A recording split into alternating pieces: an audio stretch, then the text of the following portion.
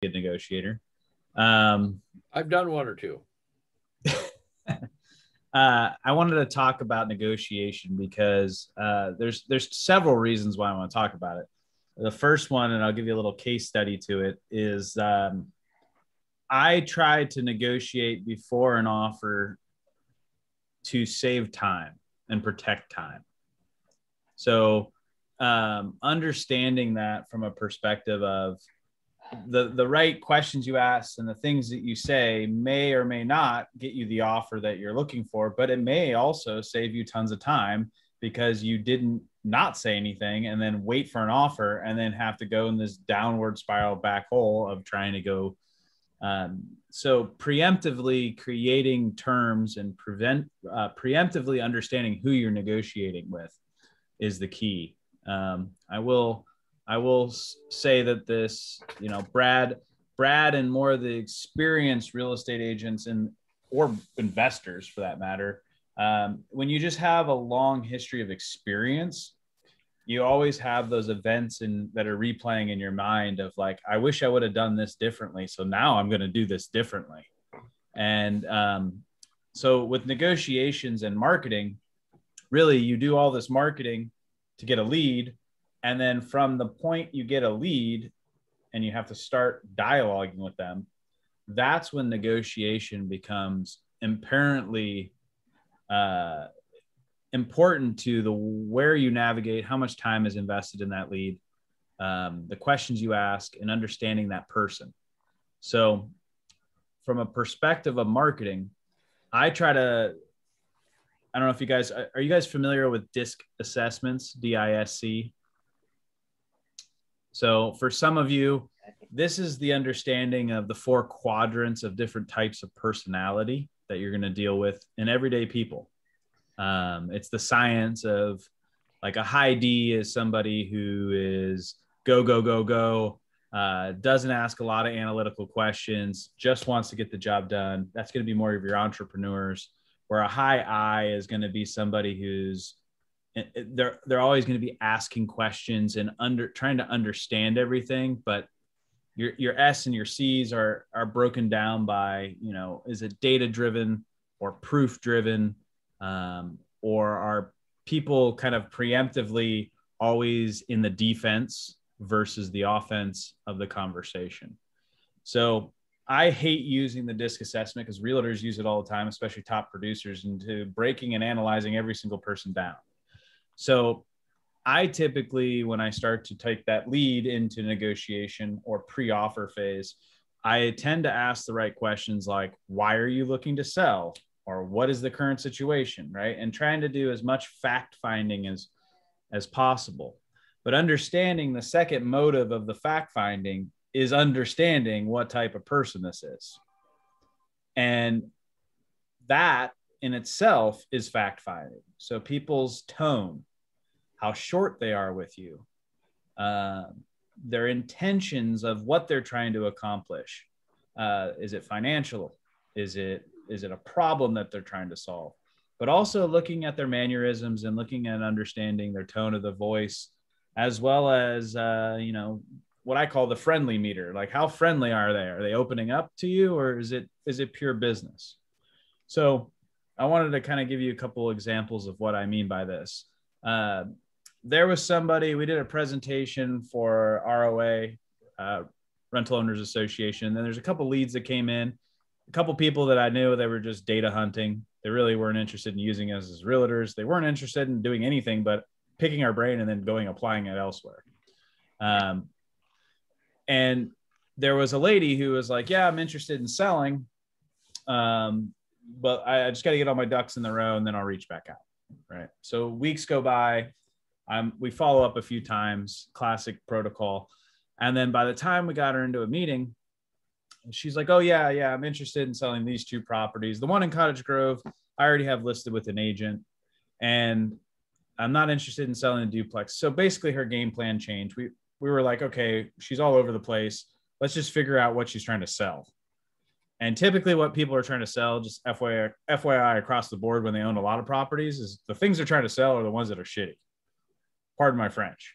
They're the ones that don't cash flow well, have bad tenant problems, They don't want to put a bunch of money into it because it has deferred maintenance, or it's a bad location, or yada, yada, yada. So from a negotiation standpoint, automatically think they're selling me their crap. So we go to meet with this lady. After multiple follow-ups, she finally has us meet. And the first thing that happens when we walk in the door of this single family house is there's a flooring contractor there doing flooring in her rental. Tenants are gone. In my head, as the negotiator, I said to myself, she's not going to sell this to us. Why would she be selling to an investor while she's trying to do the floors in that whole process? So being able to understand people and their motives and what they're doing set me up for the conversation of negotiating with her. And I just flat out, we went out to the deck. I was like, all right, I looked around. I looked at the property.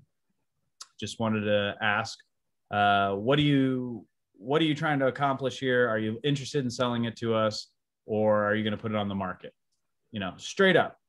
First question, like, let's cut to the chase.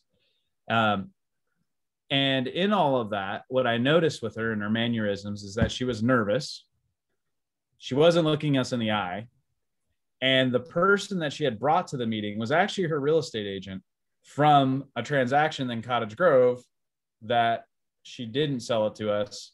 So long story short, she's there with her real estate agent talking to other two real estate agents, and we're in the capacity of investors. So I noticed that she's not looking us in the eyes. She's not doing anything that would constitute a genuine conversation. And I just straight up asked her, said, why are you doing the floors if you called us over here to possibly purchase this property? It makes no sense. And she immediately got on the defensive. Oh, like, well, the floors needed to be done, blah, blah, blah, blah, blah. I was like, awesome. Second question. So what are you trying to sell this for? Did you run comps? Her response, no, I didn't run comps. Okay. So you just kicked out your tenants. You're putting 7K or 5K or 4K into putting in new floors. And you went into an investor meeting without running comps. And she said, no, I didn't run any comps. And I was like, awesome. So what do you want to sell this house for? And she says, $370,000. I said, wow, it sounds like you didn't run comps, because this house is worth $240,000. And I just handed her a stack of papers. And she started going through them. And I said, the numbers don't lie. What was recorded at escrow last week is what's in that stack of papers. Price per square foot, and then the condition of your property, location. And long story short, I just basically broke it down to say, you want 370, the market wants 250 max. I said, well, before we get into even more of a conversation, why do you think it's worth 370? The market's hot, was her response. I said, awesome. You're on a main road. You are in the worst crime neighborhood of the entire west side of Eugene. And what were people renting this house for? She's like, oh, they were renting it for $1,400. I was like, oh, wow, that's a lot of money. Why would you kick your tenants out to sell it if you were at $1,400? And she's like, oh, they didn't work out, so I want to sell it. Long story short, she invited me and Ed out there to ask us questions about owner financing so she could turn around and owner financing, and had no intention of ever selling it to us. And I immediately caught it. Ed immediately starts talking about owner financing. I said, whoa, Ed. Doesn't sound like we're going to come to an agreement here. You're at 370. The market's at 250. I'd rather have you give us a call when it doesn't sell. What I'm trying to get at is that we got back in our car and we took what would have been like a 30 to 40 minute conversation, and I made it like 11 minutes. We got back in our car and left. And what I want to say from an investor standpoint and as a real estate agent standpoint, what you got to do them towards to maximize your effectiveness is not be best friends with people. when you're trying to get a deal done, you got to ask the right questions and understand their mannerisms and understand the negotiation strategy. But why I'm saying this is that this didn't even open up the spectrum of negotiations. We weren't even at negotiations. We were pre-discovery phase, understanding how serious she was, understanding any indicators that would say that she's not going to sell. And I sent her a text message like, hey, thank you again for meeting with us. We really appreciate it. And she went on a hunt for more information. Oh, it was great to meet you guys. Like, is there any more information you can send me about owner financing and this and this and that? And I was like, oh, no, yeah, perfect. It's called Google. And I sent her literally a Google link to owner financing. So, yes, Brad. One of the major problems you had there was, number one, is the other realtor had to disclose to you that he represented her. Number Correct. one, he didn't do that.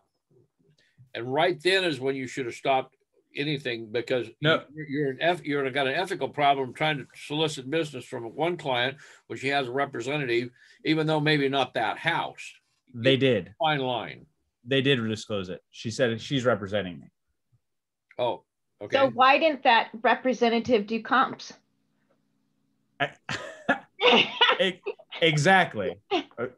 Long story short was, you're exactly right. She said, this is my representative. This is my yada, yada, yada. But the lady spoke the whole time. The realtor never said anything. We understood it was an information grab from day one.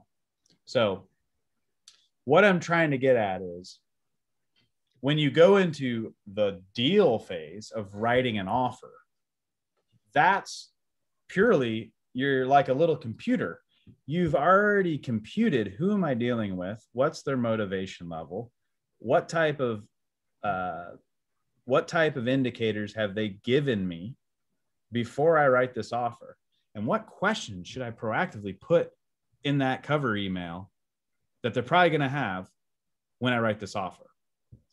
And the reason for this is that your entire strategy has to get into that offer. Getting it into the offer is the most important fact. If she would have said somewhere close to 250 to 275, I would have wrote her an offer.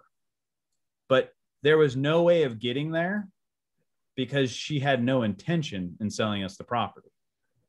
And I want to tell everybody, even if you're a wholesaler here, understanding that quickly will save you 4 or 5 phone calls, will save you 2 or 3 text messages, and will save you a visit there that they have no intention of selling. And when it's a hot market, the real estate agent is actually going to get the business before the wholesaler. As soon as the market goes neutral, or it's probate, death, or divorce, or foreclosure, then the wholesaler is probably more on an even keel with the real estate agent. So first, analyzing the preemptiveness of that conversation, understanding those and asking the right questions is key. And you guys are, I mean, Grace and Saffron, Kevin, all of you guys, you've been in multiple deals. So you've used that experience in the past to kind of ask the right questions to get to the conclusion of, is it worth my time to go out there and meet with this person? As soon as you do write an offer, okay, that's when the shift of the negotiation changes. So if you're a seller selling your investment property and you're FSBOing it or you're with a realtor, as soon as you accept the buyer's offer, the shift of negotiation now switches to the buyer. And that's where time management is key. Fast forward to this week. Got an offer on the duplex. Can't disclose tons of information here, but I'll tell you that we countered. Before they countered, I sent a text message that basically said, there won't be another counter after this. I'm saving you time and my time. That's where it is. If you put this in contract and then it goes anywhere else, it's going to lead to a dead end. So just save your time and my time, and I'll just preemptively tell you that now. Guy never responded. That's exactly what I wanted. Because at the end of the day, I'm still getting calls. I'm still getting offers. So it's being able to set that precedent up front where you can't really say that stuff in the property copy. I mean, I've seen some variations of property copy that have said things like no lowball offers or seller is firm on price. But when it comes to price terms and how you want to get the deal done, I think that time savings and that time protection is huge. Now, once you're in contract, you have to understand the drag of time. And what I mean by the drag of time, and I've made this up, this is something you can't Google. As you get dragged into the deal, what does it matter if you're a buyer or a seller? As you get dragged farther into the deal, past inspections, or from inspections to repair addendums, to appraisal, as you get sucked into the deal farther and farther, if you have to back out, it's not free. Your time has been wasted. Your time is money. And that's where you have to ultimately measure, am I willing to walk and go back on the market? Or am I willing to negotiate based upon the things that they have pointed out or they're asking for? And I think ultimately the velocity of the market, how hot it is, how cold it is, that asset class, what type of income it produces, how much deferred maintenance is there. I always ask myself the one question in terms of negotiating while I'm dragged into the deal: what would a lender say? That's the first question you should always ask yourself, not what the buyer or seller is saying and anything in regard to that, or as I'm saying as an investor. What would a lender say if I sent this deal to them and said, would you approve it for this price? Because if you ask yourself that question, and that's a bigger investor told me to always ask myself that question, then you think like a lender would. Okay, income approach doesn't work. Okay, sales comps doesn't work. Now you understand, you ask yourself that question as you get dragged into the deal before appraisal. So don't be shocked when the appraisal comes back and your buyer can't come up with the difference, and or you guys can't negotiate and figure it out. Because the reason this is super important is that we're in a hot market right now. So people are pulling cash out above and beyond to appraise and make the deal happen. But as soon as this market becomes neutral or a buyer's market, there will be no money coming out of the buyer's back pocket to make the appraisal happen. It's going to be the seller backing down and negotiating to get back to where it needs to be to appraise.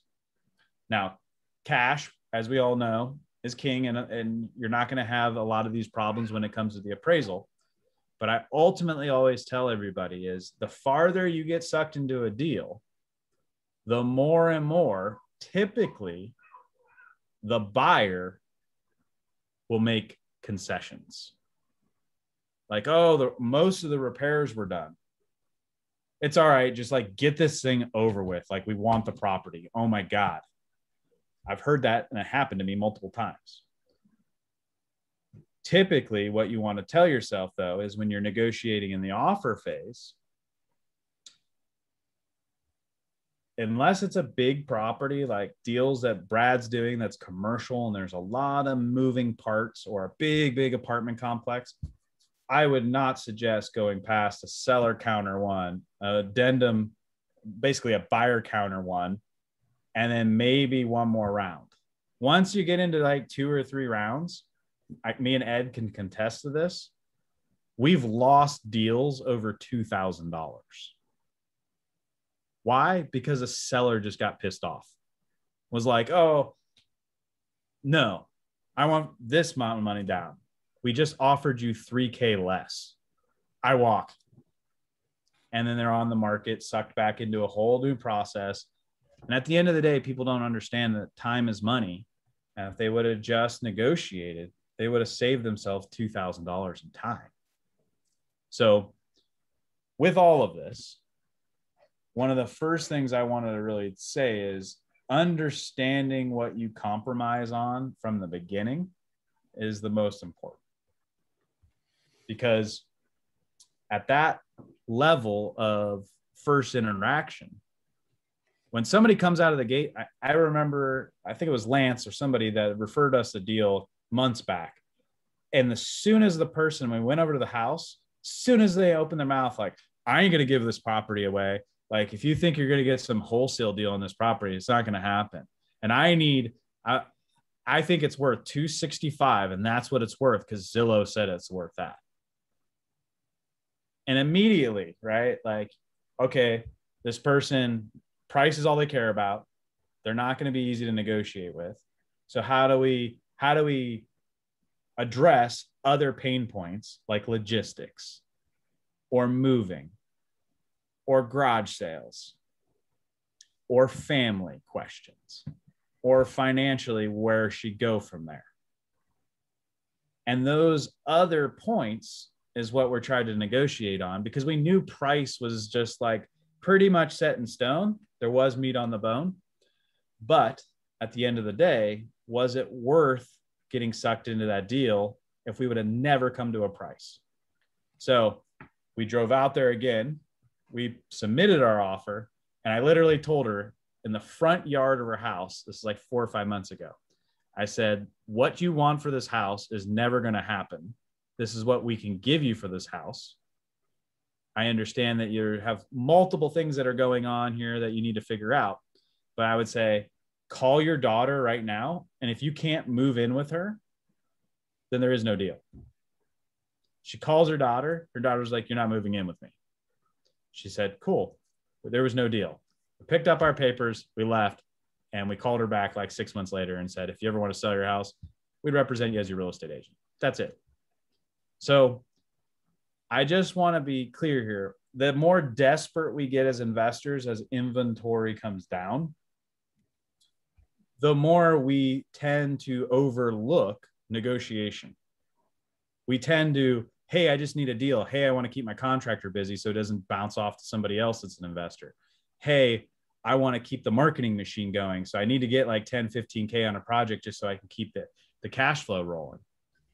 And negotiation goes out the door. And now there's been 3 or 4 projects now that we're getting SOS messages from. That's like, hey, I'm in this project. I'm screwed. I'm upside down. Contractor's gone. And I bought the house for too much money. And I just wanted to say that whole negotiation standpoint, the whole perspective of negotiation was clouded as soon as they walked into the property. I just need a deal. I just need a deal. I just need a deal. Just write an offer, write 40K over, write 50K over. There was a property out in Marcola. It was listed for 125. It sold for 175. There wasn't a comp 20 miles from it. The neighbors were camping with RVs and tents in their backyard. There was trash at the house next to it, not the place where they're camping. The house next to it, their whole entire backyard was filled with trash. So somebody literally $50,000 over asking on a property where the neighborhood's ARV was nowhere near it.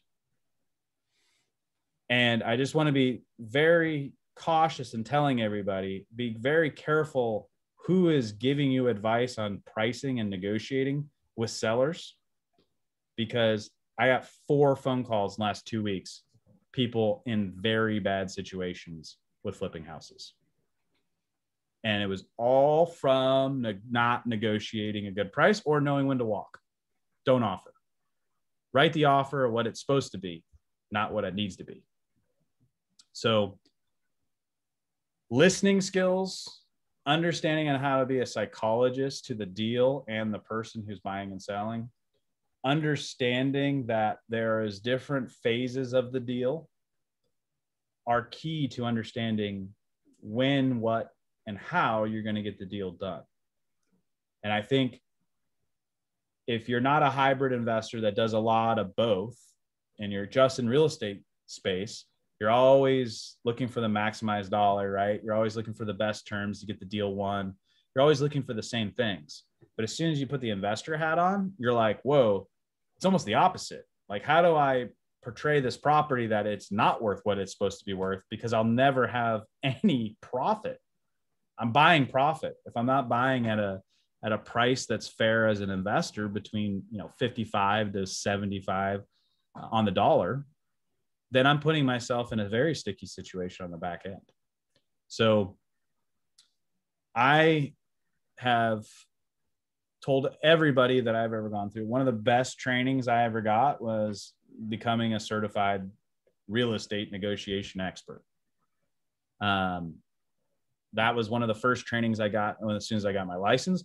I had already got the training at the National Associations of Expert Advisors on negotiation, because there's only three things people care about when you sell their property. How are you going to market it? How are you going to price it? And how are you going to negotiate it? Those three things: pricing, promotion, negotiation. And if you're not an expert on those three things, then you probably shouldn't be in this business as an investor or an agent.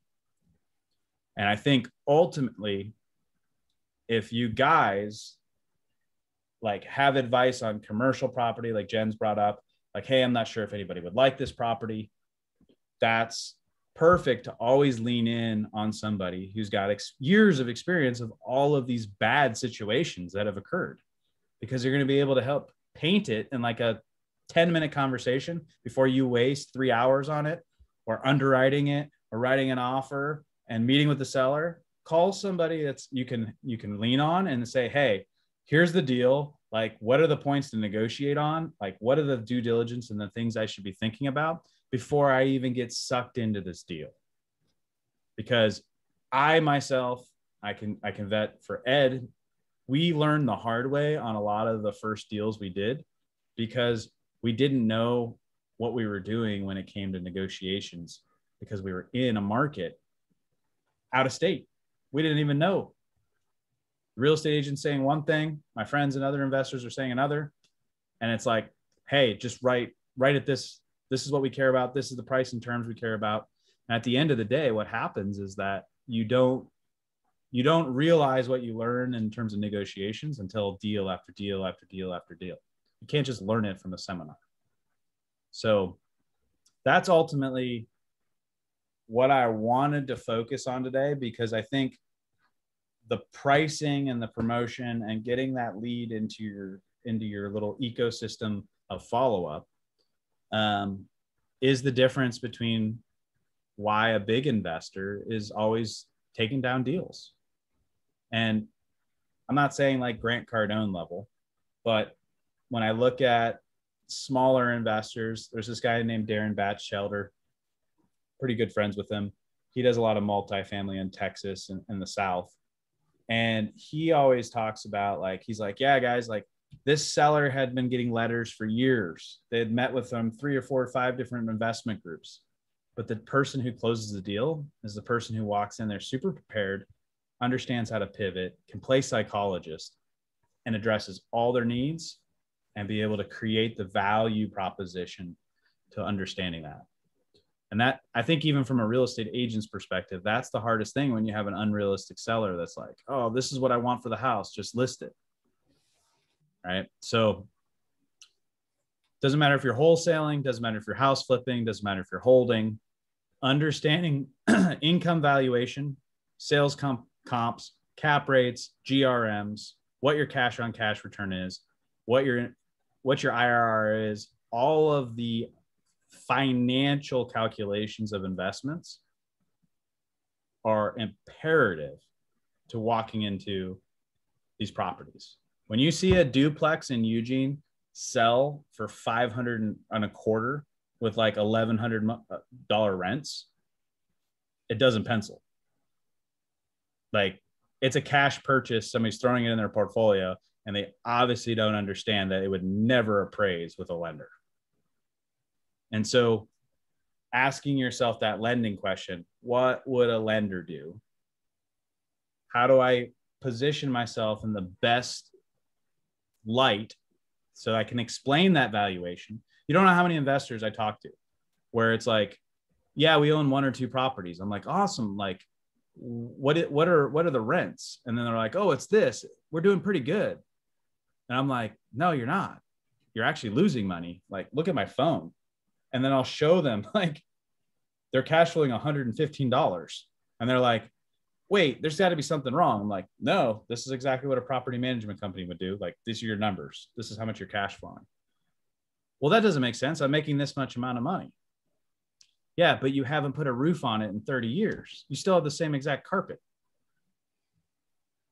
right? Your tenants are paying you at 75 cents on the dollar. So last thing I'll say about this negotiation and putting this all together is that you don't get in this business to be in community service. If you want to give back and help your community, make the money off your deals and then donate it after you made your net profit. Give it back to the people, but don't get into this business to offer cheap rent, because by the time it gets to me and Brad and everyone else that's a real estate agent, and we're like, hey, just FYI, like the valuation of your property is X and you think it's Y, and you've been like nice to these people, I get it, but you're ultimately screwing your kids. You basically just took $10 or $20 out of your kid's wallet for the last 5 years straight, because now when you go to sell it and you're going to give that money to them anyways, and they're going to inherit it, you just gave it back to your tenants. So separate being a landlord or being an investor from giving back and providing to your community. And I think people get mad at me when I say that, but I'm like, that is ultimately what you do.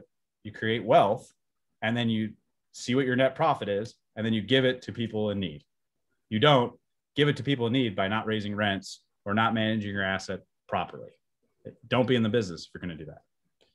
So that's the reason I will say this. There's 3 or 4 portfolios for sale right now, and they're sitting.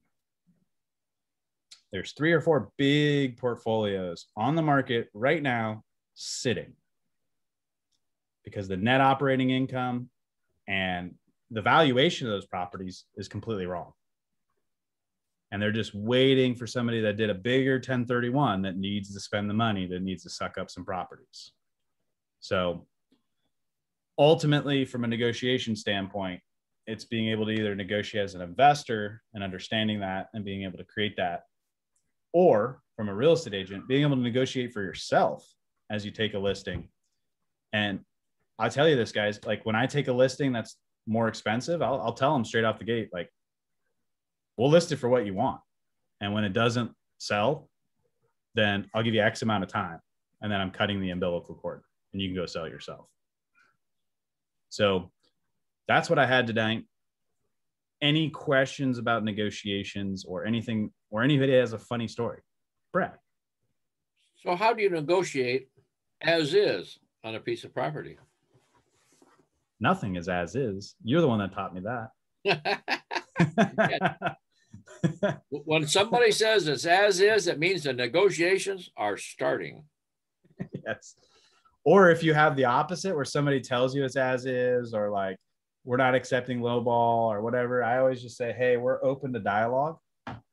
And at the end of the day, like, let's have a conversation about it. But when you go cold or you just don't respond, like, you had no intention of ever buying it for the price it was. You're just wasting my time. And I think that's ultimately what takes, before I was a broker and I was just an investor, I always used to ask myself, like, why don't real estate agents ever get back to me? And then I was like, wait, now I'm a real estate agent. I understand, like, they're always measuring who's a time waster versus who's real and who's going to be a repeat client and who's going to be able to provide value or be able to, and it's, guys, it has nothing to do with just them being greedy. Go ask an electrician to go change a GFI at your house if you're not best friends. They're going to be like, go YouTube it. Like, stop calling me. Oh, sorry. So, hey, I'm sorry to interrupt here, but I wanted to ask about this little gesture that you and Brad had, Dan, about the negotiations are just beginning with the for sale as is. Is that what you're saying? Yep. It's for sale as is. Tell me more about what you're thinking there. Yeah. So Brad can chime on this. We see a lot of this with flips, and a lot of this with properties super deferred, especially in probate, because the family, like, they're liquidating and they don't want any repair addendums and negotiations. Like, they basically told the listing agent, like, we want 175, and I'm not negotiating anything underneath that. And I lost a big deal for another investor over off somewhere in Eugene, off Coburg, because it was that exact scenario. They like took a lower offer that was inspection for informational purposes only, is what I lost that deal on, that exact sentence. So with as is, it really all depends on the velocity of the market. So what I tell everybody is, if you got 10 or 15 house flippers all at the same 2 days looking at a house, then you know as is really not a negotiation, because you know the velocity of the market has tons of views. There's tons of saves on Zillow. There's a lot of people looking at it. There's been a lot of action. You call the listing agent like, hey, how many offers you have? Or you get a lot of people showing, oh man, dude, the lockbox has been going on and off all day. But guys, like what, 3 years ago, 3.5 years ago, there was property sitting on the market, and it says as is. I mean, I know Brad has got a threshold of how under asking he likes to write. I also have some threshold of under asking I write. But even with my own personal house, like, needed work, I knew he did a lot of shoddy construction or cut some corners. I was like, Brad, write him an offer at 250. It's 19,000 under. We'll see what he says.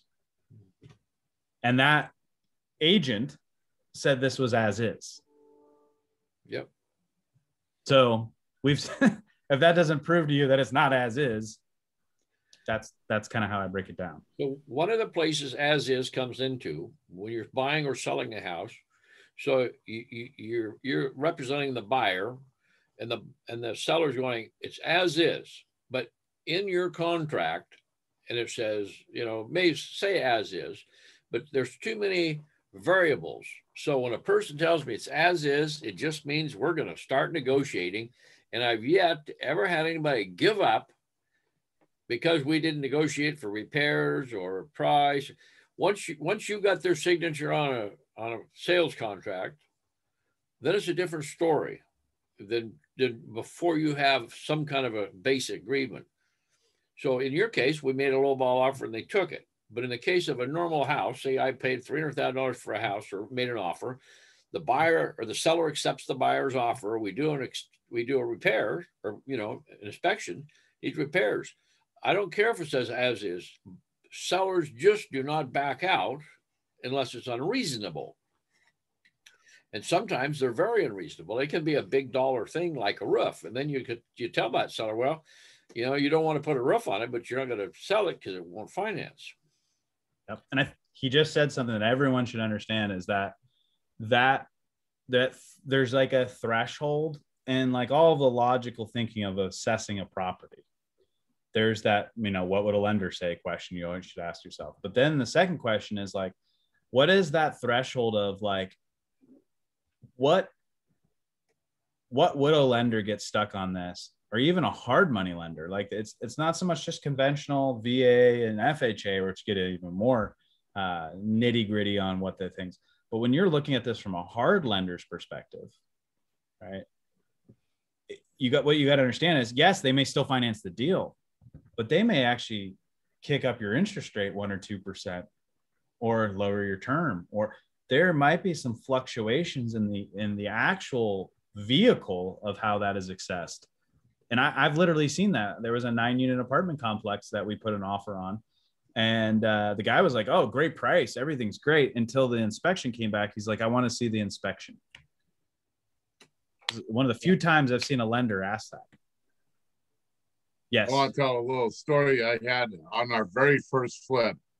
The hard money lender actually did not think the house would sell for what we thought it would sell for. So they made us kick more money in or as a down payment. Well, it turned out we were right and they were wrong, but they still, because they did not think that the house would sell for that. That was almost 4 years ago. So times have changed. But I also want to say I'm a firm believer in no deal is better than a bad deal.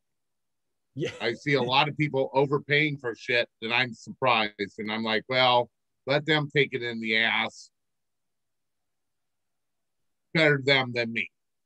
Yeah. You know, they're paying way too much for this thing. And, you know, we went into we just barely missed out on one in Junction City from a wholesaler. And it's just like, you got to know when to say no, when enough is enough. The best deals you'll ever do are the deals you don't do. Right. That's yeah, I think so. And I think like when I teach, like I have a couple like friends that are agents that want to get into investing, or I always get the common call like, hey, I want to get into a wholesaling. And I'm like, well, wait, it's not just wholesaling you should get into. You should understand how to be an investor. Regardless, if you can't just study wholesaling, you got to understand everything from an investment standpoint. And I always say, what you got to understand is that what you may lock that into a contract. What happens is that your buyer that bought it from you, you're going to lead him into a tunnel of mass destruction. And then your credibility with him, who is probably somebody who potentially could be a multiple, repeat customer for you as a wholesale. The best wholesalers have the best valuations and honest ARVs. But when I see some of these that come across my email, and I'm like, 32,000 in repairs. Yeah, right. Right. Yes. It just, now you slide yourself into that category of wholesaling. And I'm not against wholesaling, but what I am against is there's no regulation of wholesaling. There should be some governing body that sets some sort of cowboy rules for wholesaling in each state. The other thing is, I don't know about a governing body, but yeah, we're kicking you off, Dan. You're out of here. The best wholesalers we've worked with are teachable. And when they sent us a deal that their numbers were completely off, they actually called me and said, what do you think the numbers should be? And I told them why I thought the numbers should be adjusted, exactly why. And the next day they sent out the offer again with the numbers I gave them. They were teachable. And those are the guys that we've done the most business with, because they are teachable and they are willing to go back and renegotiate and do it right. And they're good at renegotiating. I have no problem going back if I get better feedback from people. So there you go. I agree. I do have news for everybody in the negotiation of wholesaling deals. Oh no. It will not be around in the next 5 to 7 years. Why is that? Assigning contracts is taking inventory away from real estate agents. And the NAR is going to go after it. It already is. They have been for years. They've been doing that for decades, trying to go after it. So, yeah. Yep. So, long story short is it's kind of like syndication. Attorneys stop dealing with it. Escrow companies say we don't do wholesale deals. And we're already starting. I know 2 escrow companies that used to do them that don't do them anymore. Well, I know 2 that still do them. I do too. I'm not saying that to scare anybody. What I'm saying is that as an investor and an agent, like I could care less. I would wholesale something if I can. But the brokerages are starting to crack down on no wholesaling to the agents. And so that's the first time that I've ever. Yeah. And cracking down on it. I know a guy in Portland that basically got kicked out of a brokerage for it.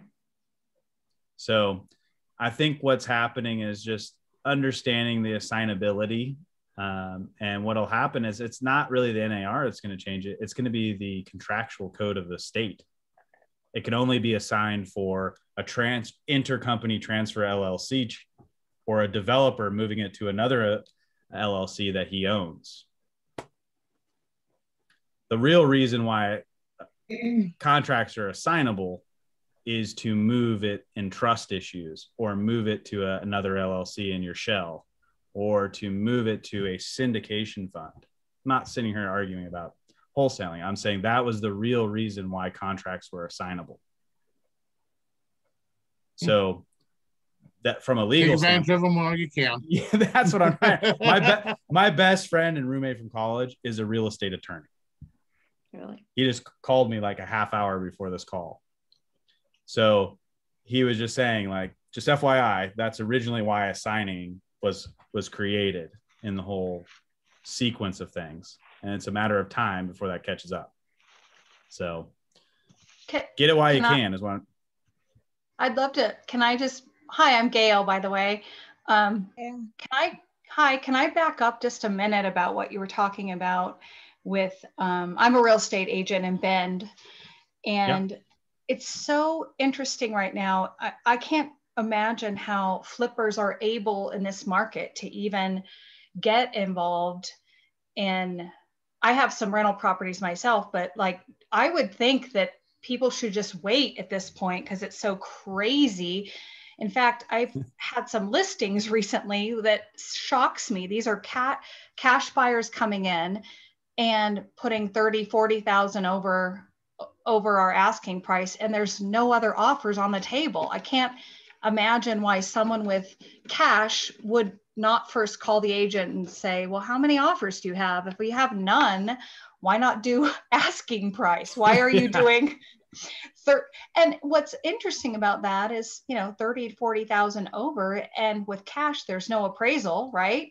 So that's actually bringing the market up in that neighborhood, frankly. But we were seriously talking about, had we gotten an offer 30 to 40,000 over, it probably would not have appraised because I pulled all the comps. I did all that kind of stuff where you're like, I don't think it's going to appraise, but these cash buyers are coming in and just jacking the market up kind of weirdly. Anyway, so I would think it's a hard thing for flippers right now to kind of get in to beat that kind of thing.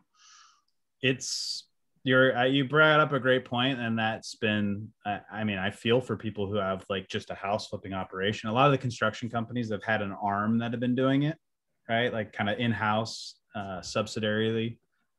They've been the ones that have been most effective at doing this through this whole, because they got remodeling work and their construction business is busy. So they can make a smaller and smaller margin because their other business is kind of offset by that. But who knows? It's the rolling of the dice, guys. It's like going to a casino. So it's 8 o'clock, but I just want to say to Gail, let's talk distressed properties. When that's what us flippers and wholesalers are after, is distressed properties. And whether it's because they need to get out of it fast, they want to get rid of it because it has tenants in it and there's a moratorium that they can't get rid of it, and they're paying way under rent rate, or they live out of state and they can't get anywhere. They can't deal with something that's 1,000 miles away. There's a death in the family, divorce, all this kind of stuff, where they need to sell it fast. And that's where we come in as wholesalers and flippers, people that can pay cash. And Bend is an icon area for the whole nation right now. To say it is the hottest market, but there is a market for wholesalers and flippers and stuff like that. It's just finding those deals, finding those people and letting them know that we can help them get out of it fast. I'm just going to go back to something Dan said earlier when he was talking about negotiation in the beginning. My thoughts are always on this, is that I pre-qualify the lead. I pre-qualify to make sure that this person is the person I need to talk to, and that they have a reason for me to talk to them, or that's smart. And then what is their problem? I want to find out what their problem is, and can I solve their problem? Am I the person to solve their problem, or is there a better solution, such as listing it? And I will tell them up front, if they don't need to sell it fast, if they don't need to get the hell out of Dodge, that's usually then list it. If they don't mind people coming through their house and all that kind of stuff, and cleaning it up some, then list it. But there's many people, hoarders, for example, that don't want people in their house and they need to get out, you know. Yeah. Or they inherited a hoarder's house and that kind of stuff. So there is room for us. But I get what you're saying, Gail, that people, cash buyers, probably from the Bay Area, bringing in money. Yeah. And not even asking the agent if there is another offer.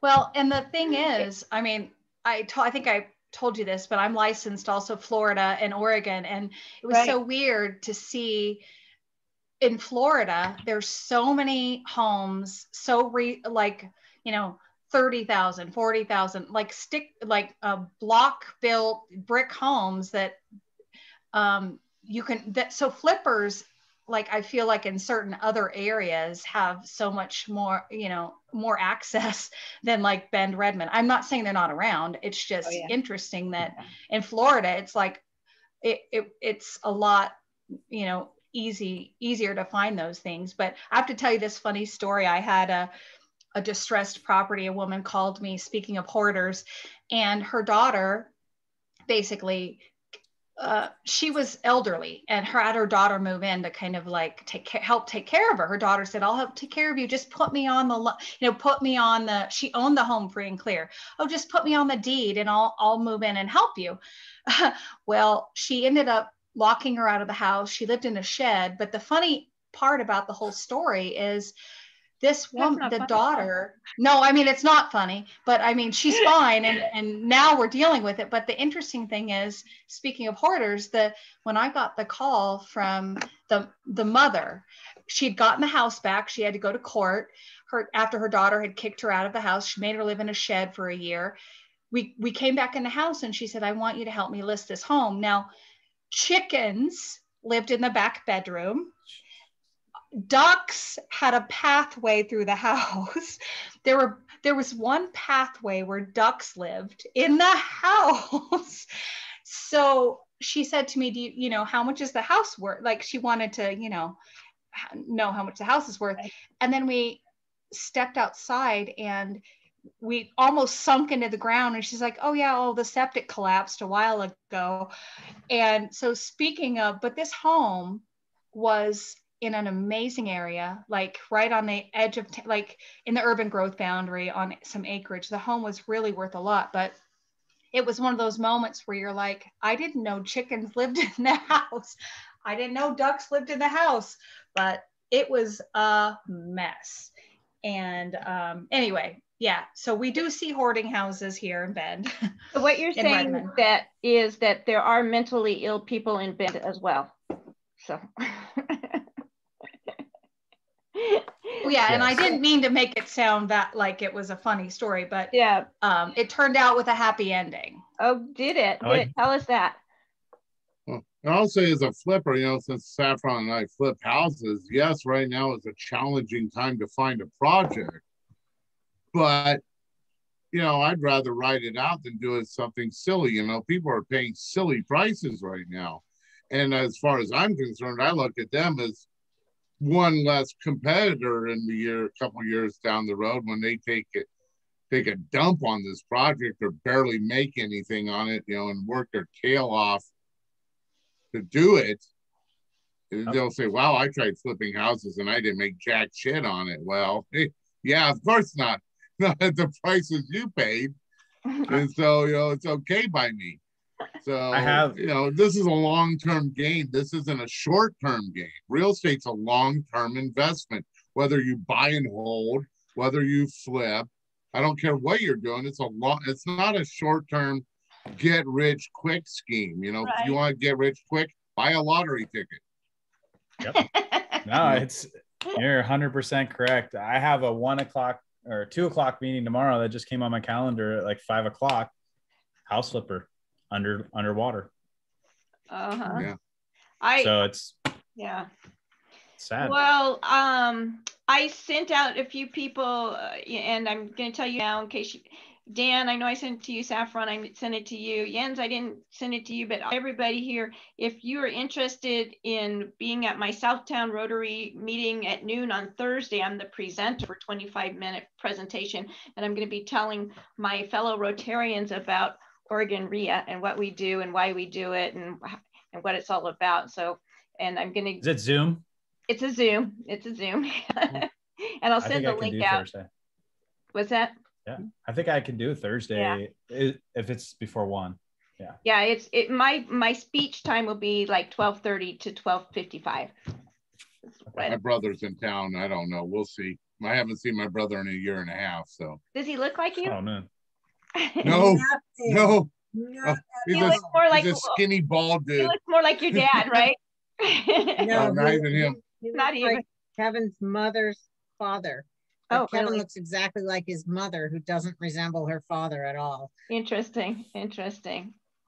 I'll be sending out my brother. an invite to all the members who would like to be there and be present, and I'm going to do the haves and wants, and during the haves and wants, I'm going to just ask people that are there from the RIA to just tell about their experience being with the RIA instead of doing the haves and wants kind of thing. But yeah. Cool. It'll be fun. Anyways, thank you very much, Dan. Great presentation. And I just want to summarize this whole thing up, that negotiations is part of sales, and our negotiations is buying so that we can get the product to sell, and sales is part of marketing. It's all part of marketing. So there you go. One big network. Thank you, Dan. Dan. Thank you, guys. Awesome. Thank you. Okay. Aloha. Aloha, Tony. Thanks, Dan. Aloha. Thanks, Dan. Awesome. Tony comes to us from Hawaii, our second newest member. Welcome, Tony. We're so happy. Thank you for having me. I learned a lot. Can't wait to meet you in person. Yeah. Yeah, that'd be great. Yeah. I'll see you soon. Sounds good. Bye. Good night. Bye.